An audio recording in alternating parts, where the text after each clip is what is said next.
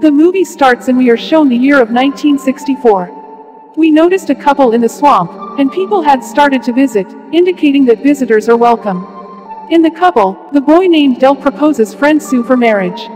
Hearing it, that girl is thrilled with joy. Then Del hears the sound of someone there. Hearing the sound carefully, Del thinks someone is in trouble. But there was no one who was in misery. But he was Victor Crowley calling, "Daddy, Daddy." Pursuing the sound, they search who is there and find a hunter. And that hunter was also there, hearing the voice of someone. They are yet talking with one another. A hatchet decapitates the hunter coming there. Seeing it, Del and Sue begin to escape hurriedly from there in fear. But Victor Crowley also catches them.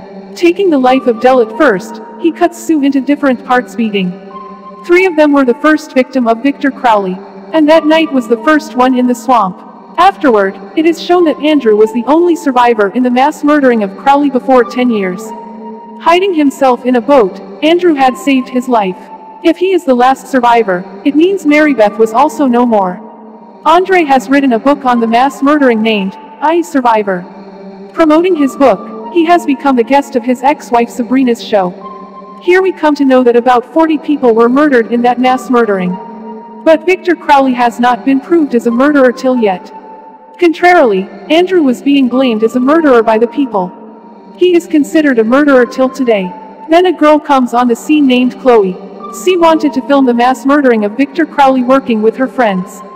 She thought Andrew may help them. Thinking about it, 3 of them visit at his book signing. And their turn comes after a time standing in a queue. As Chloe starts to discuss the movie with him, Andrew's manager interrupts. Kathleen takes him away, closing the ceremony of signing. Chloe is stood stunning, finding his failed plan. Kathleen informs Andrew about the big offer as they have to interview going to swamp. As a result, they will be given a large amount of money. But showing unwillingness to go to swamp, he refuses this clearly. Then Kathleen tells him, this interview is going to earn $1 million. Knowing about $1 million, he consents. Taking a seat in a private airplane, he meets the other visitors. The Sabrina also comes there. Andrew knows there that Sabrina is an interviewer, not another one, and he is unhappy at all of it. On the other side, Chloe and her friends reach the swamp for a filmed shooting of the Crowley's massacre trailers. Now that swamp was converted into the theme park. Otherwise, Crowley's goods are also selling there. They also meet swamp tour guide Dylan there, who takes them for the visit to swamp. He tells that at the starting 4 years, people often used to visit here. But people do not visit here much as compared to the past 4 years. Because people have lost their interest in Victor Crowley. Chloe has known that curse which was cursed by dying shine to her nurse's unborn baby. That curse had bred Victor Crowley. But she is unable to understand how to utter this curse. Using YouTube as a resource, she discovers a plethora of videos in which people teach the curse. How it may be uttered. Andrew's private plane had departed while others were preparing their interview. They had to capture the scene of Andrew's first sight of seeing swamp while coming out from the airplane. And Andrew was a fictitious character. As the plane is jerked, the makeup artist tells him not to be afraid. There is no need to fear, planes are not easily crashed. Exactly after his saying, that airplane is crashed. Among the seated people in the airplane, Zach's body falls down just in front of Rose. Seeing his such condition, all are horrified. They are still not stabilized. Immediately they hear the crashing sound of an airplane. Dylan and Rose run to airplane among them while Alex restores the condition of Chloe. Rose's cell phone is toppled down, in which Crowley's spoken video of curse was active. Further, Casey is trapped under the seat of the crashed airplane. Austin tries his best to pull her out, but all is in vain. Going to the cockpit, he knows that both pilots are also dead. Meanwhile, Dylan and Rose also arrive there, and they all try to pull Casey out, but in vain. The water was filling the airplane, gradually drowning her. Dylan says that going to boat, he can bring tools. They will cut the chair using it and save the life of Casey. They all move outside the airplane. While Dylan and Andrew are nearly to move to the boat, they hear the sound of someone. Recognizing the sound, Andrew asks everyone to move into the airplane.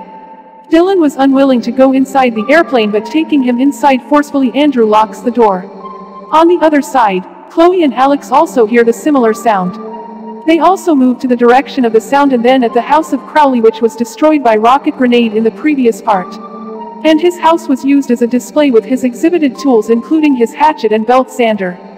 they both feel the presence of someone outside. While checking, Victor Crowley immediately catches Alex coming there. Beating with a hammer, he distorts him and finally decapitates. Observing it, Chloe flees from there and Victor Crowley chases her taking a hatchet.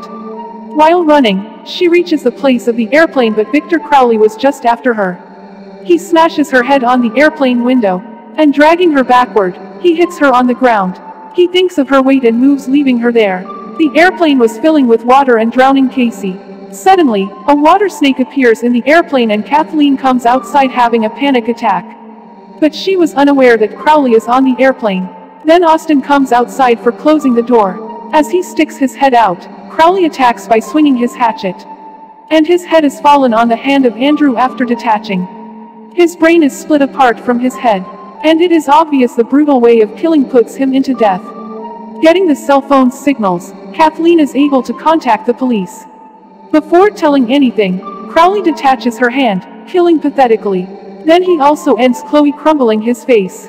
While Casey is ended while drowning in great suffering. Seeing her suffering before their eyes, no one could help her. There is a controversy between Andrew and Sabrina. She claims Kathleen lied, claiming that only $25,000 was offered for the interview. Immediately, the dead body of Kathleen is fallen on the airplane window having a cell phone in the hand which was ringing. Rosa takes her phone, but it stops ringing at the time of the take. They cannot contact anyone because of the security code of mobile. Then Crowley begins to cut the airplane with his belt sander. He touches the electric wires of the airplane. Fortunately, as a result, the electric system of the airplane is activated. Dylan tells others as if there is still an electric system active in the jet, they can enable the jet engine to work. And they can finish Crowley dragging him in the turbine. And going to the pilot cockpit, he tries to make the engine. On the other side, Victor Crowley enters the airplane cutting it but he finds no one. The entering place of water is used as an exit by them for escape. Sending other people and saving Dylan, Andrew becomes pursuit for Crowley. There is a quarrel between Sabrina and Rose. And Sabrina runs from there after snatching the cell phone. Hearing their voices, Crowley reaches there. But climbing up the tree, Rose secures her life. Anyhow, Sabrina reaches near the boat without key. At the same time, Victor Crowley also reached there. She hides herself for saving her life. But the cell phone starts ringing in her hand. She immediately switches off the cell phone. But all is in vain. It is too late, so she becomes the victim of Crowley. Further, Dylan is able to start the engine of the airplane. Until that time, Andrew had also reached there. Then they notice Rose coming towards them. But Victor Crowley is also after her. Catching Rose, he brings his hatchet out to kill her. Andrew had a gun in the airplane which he used to shoot Victor Crowley. Picking up his hatchet, Rose tries to finish him with it. Andrew again fires with gun but his shooting target is missed at this time. Now it's Dylan's turn to kill Crowley, who enters the turbine and takes him. Dylan is forced to die there, and both are devastated.